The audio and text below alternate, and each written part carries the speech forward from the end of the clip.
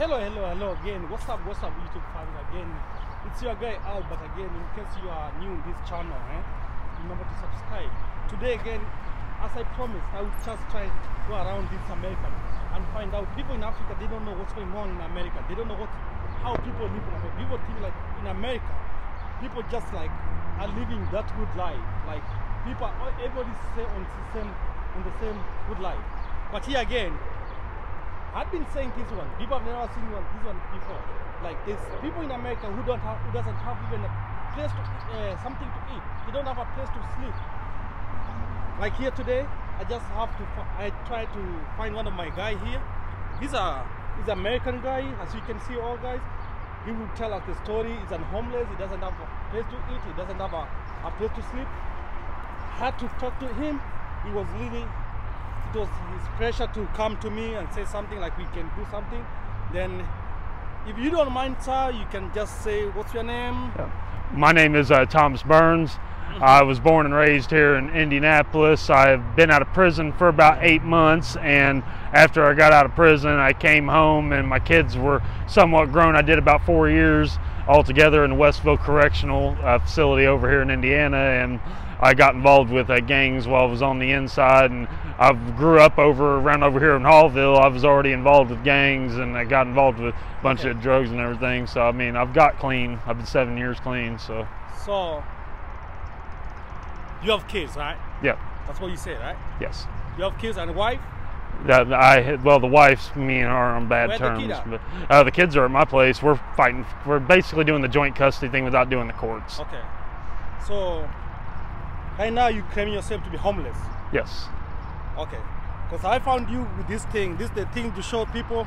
Yes. Like, how long do you stay on the road?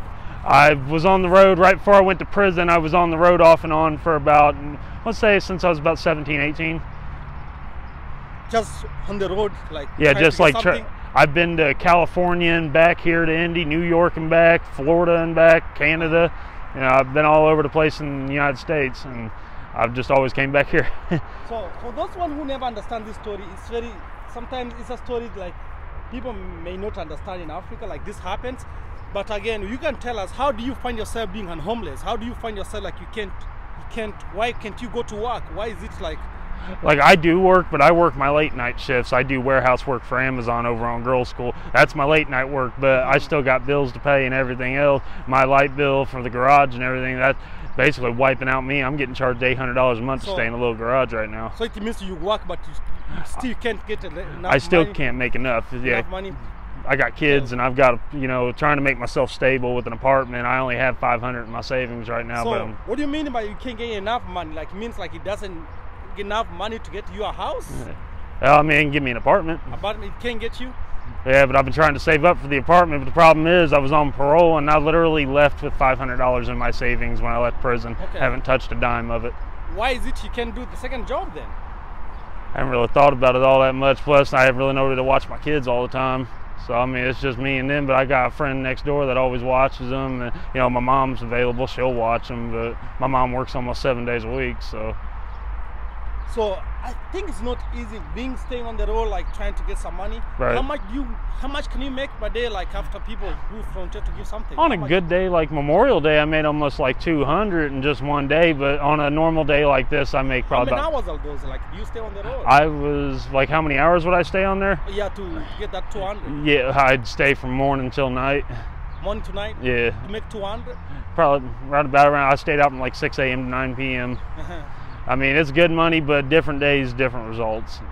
Whose fault is this? Like, I mean, I honestly blame myself. I was not what my parents had expected me to be. My parents didn't raise me like this, but I was always the one that wanted to go out, party, I wasted my 20s going out doing drugs, and it was just my early 20s and my mid-teens were like one of my worst part of my years. How old are you? I'll be 30 in April next year. Okay. Yeah. And now it's just like I look back at my life, like I wish I wouldn't have wasted it now, just because I'm getting older now. I'm to the point like, what happened? How many kids you got? Oh, I've got 2 kids. From different mom or same mom? I got one mom. One mom? Yeah. I got their names. How old is the kid? This one's 2 years old. This one's 5. So this the name? Okay. Yes. This the tattoo for the kid. Yeah. Karaya and Shari, my kids are mixed. Shan, yeah? Yes.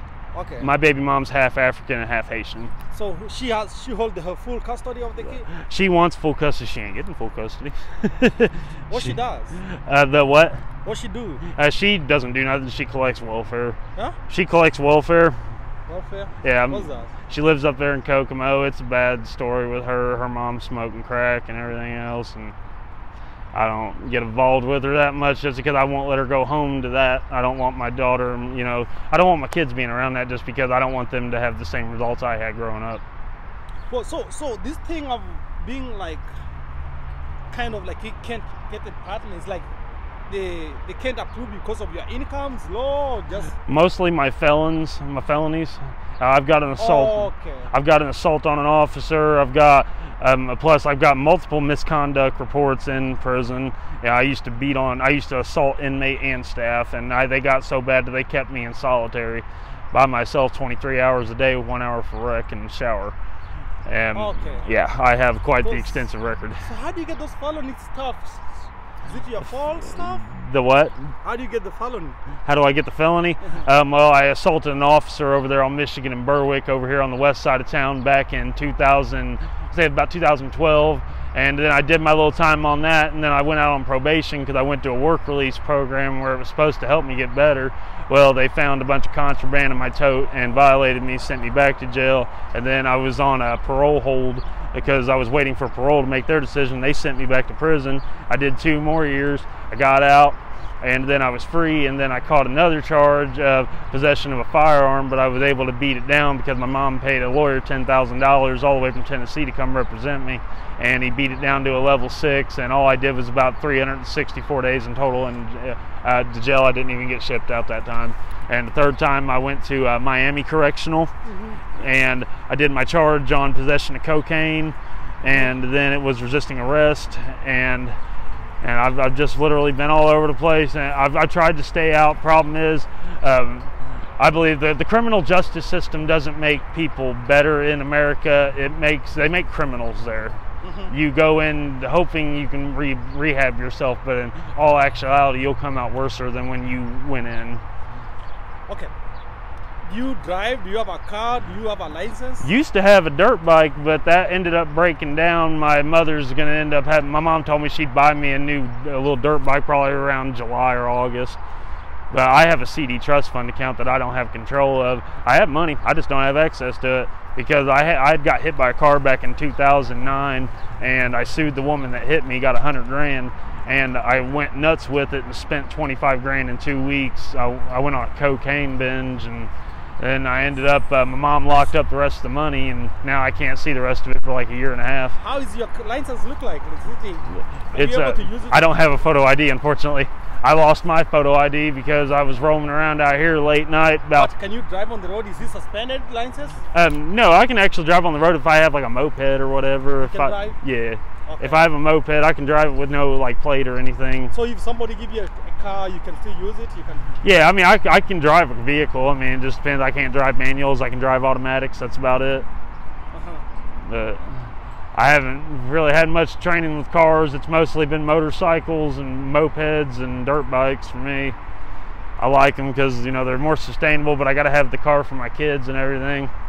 But I try to do the whole, you know, I'm trying to make sure I'm stable for my kids just because I don't want them going through, you know, I've been through a pretty painful, tough life. Do you do drugs? Do you do drink? Do you do... No, I've actually been 7 years clean off drugs. I used to be on methamphetamines and coke and everything else. I've been clean off that. I found Jesus and everything when I was on the inside. You used to drink? Yeah, I used to drink, but it was like Moscato, shot of wine here and there. How about drugs? I used to do meth. I was 7 years clean on that. I used to do that really heavy. To do that? Yeah, I used to. Really heavy, and I used to do them out in this little vicinity out here all the time. I used to camp out behind this Sam's Club years ago, and I used to cook meth right behind that, right behind the Sam's Club, and it got so bad they built a fence over there now where you can't even get it. Because I've been clean 7 years. I've camped out there probably about 9 years ago, give or take. So where do you sleep right now? Like, Oh, I sleep in the garage over there on the west side of Indianapolis, and I have my. Garage is down. The what? Who's the garage? Who's the owner of the garage? Oh, the owner of the garage, my buddy. He owns the house, but I get the garage. He has his whole family in the house. I ain't gonna, be an intrude like that. And plus, I've made that garage basically like my little home. I mean, I went and paid and had the electrical fixed in it. I've got multiple outlets in it. I've got, I got running water. I've got plumbing in it. So, I mean, at least I've got the base necessities for like a setup. But it's until I can get my apartments when I'll be fully settled. So, guys. For those one who doesn't understand what's the garage, this guy is sleeping in the garage. The garage is the place where you park your cars. That means like that's a parking, the parking space. It's not something safe. There's no heat. There's nothing. Remember, like winter time, that place there's no. It's like cold like hell.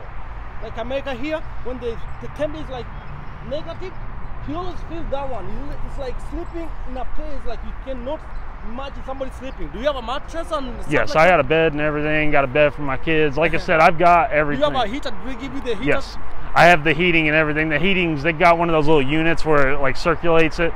I ended up paying to have one of those installed. I put almost 8,000, 9,000 into that garage alone just getting. When do you see yourself in 2 years coming? 2 years, hopefully I can stay out of prison and hopefully get my, apartment and get a Do you see that dream coming on your life? I do, but I mean, like I said, I had a hard time getting that job at Amazon just with my felonies because they were going like, yeah, we do hire Which felons. Amazon are you working at? The what? Which Amazon? Indy 4 over here on, where Girls School is? Man, they pay pretty good. They do, but they were looking at my charges, and the thing was when they do a background check on you, and the thing is they said, we do hire felons, but it's like, your case is pretty extensive, and I was like, well, what do you mean? They was like, well, you got assault on an officer here, and I don't know, a lot of places are police pro. I don't really respect the cops all that much, just because I've had so many run-ins. So they haven't approved you yet? The what? They already approved you already? Yeah. I mean, yeah, I've already got the job and everything, but the thing is I work night shifts. How much they pay you per hour? They pay me about 16, 17 an hour. It's weekly pay, but the thing is I pay my rent. I make sure my kids are fed and well taken care of. I'm trying to make, my little ones are getting ready to start school here soon, Do they give you overtime to do? They do, but I try not to take, because I try to spend as much time as possible with my kids because I love my babies. So I'm trying to spend as much possible time with them and work at the same time. And I'm trying to get into my online school and everything. I earned my GED when I was in prison, so. So how does the felony affect you? Like a felony makes you like you don't get the job? I mean, the felony kind of, it screws you a little bit. I mean, depending on. You out?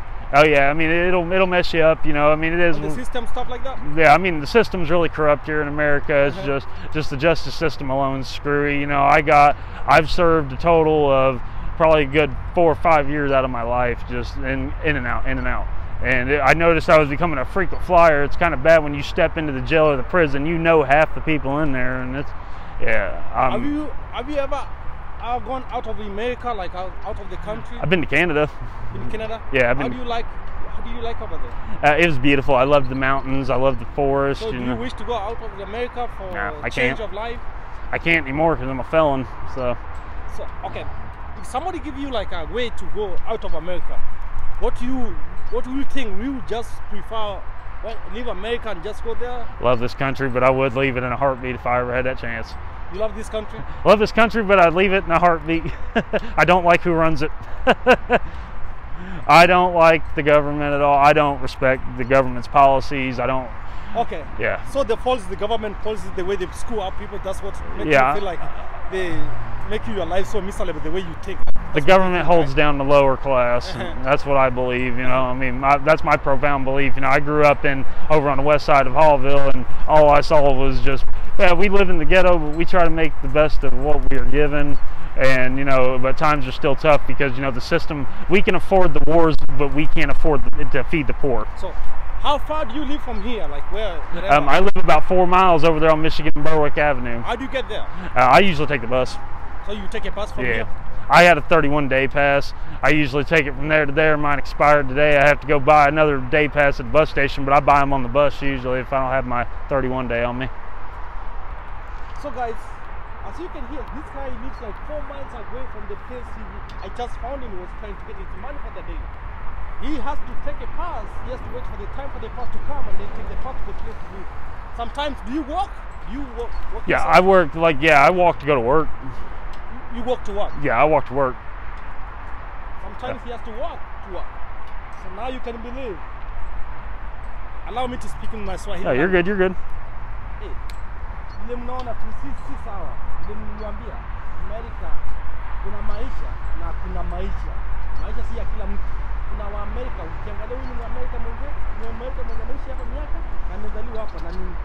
Ngozi yake ni ile tu kawaida, lakini ya kwamba ni shida ni kwamba maisha iko ndio hiyo tumekwambia, lazima tukuletee uweze kuelewa shida gani wanapitia. Hao ndio maisha wanapitia, lakini unapata haizi pata kazi yenye kumsaidia kulingana na zile vitu zile rekodi ambazo zinamfaidi aweze kupata kazi. Naona hapa hivi anateseka mpaka anafikiria atorokea wapi nchi gani, but bado ni maisha. Si machache. What's your name again? My name is Thomas Burns. Thomas Burns. Yes, sir. I thank you very much, sir. You are very welcome. I'm so happy to share your story. Yes. Actually, people in Africa, they don't know, like in America, there's homeless people. Yeah. We always tell them that the homeless people. People Right. like, it's like anywhere in the country, Right. people feel life. Right. There's life and there's life for others. Right. It's all kind of different. So everybody has to feel it, right? Right. Yeah. But Amen. thank you I very much appreciate it. for God sharing your bless you. story. I Yep, yep. appreciate you. I keep on updating you. I will Thank keep you. on checking on you. Thank I'll you. take your number from here. Yep, yep. Then I'll make sure I'll tip you something Yep, yep. to make sure like you spare your time to share your story. Right. And everybody else there. Maybe. Well, I will say this. I'll pray for you. All right, The I 2 years you appreciate say, Yep, yep. things will change. Oh, yes. Keep on pushing. Keep on believing. And don't do drugs. Right. I think drugs is the most thing makes people don't understand, right? Said I can't, not because I can't do it no more because of my kids. So. Yeah? So you can, you wanna leave your number? Yeah. Yeah. So well, you can write your number down here. Yeah. I got my number down there. Where is it? It's right there. 765-278-7524. So guys, this is the number. In case you wanna reach out this guy, you can send something to him. This is number 765-278-7524. But That's you it. start with +1. Yeah, for those one who don't, 317. this is American number. The American code, people don't understand this one. You have to so dial this is the the- number. You yeah. can send this guy something. At least, if you get something, Yep. just know it's from me who just shared the story.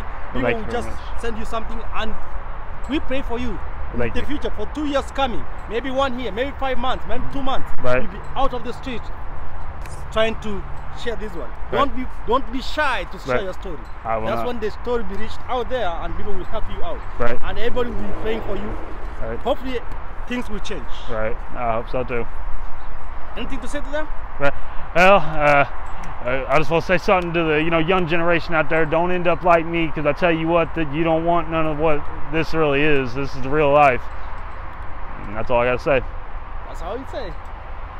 So guys, that's all we can say for now. Peace. Yeah. Thank you very much. Thank you very much.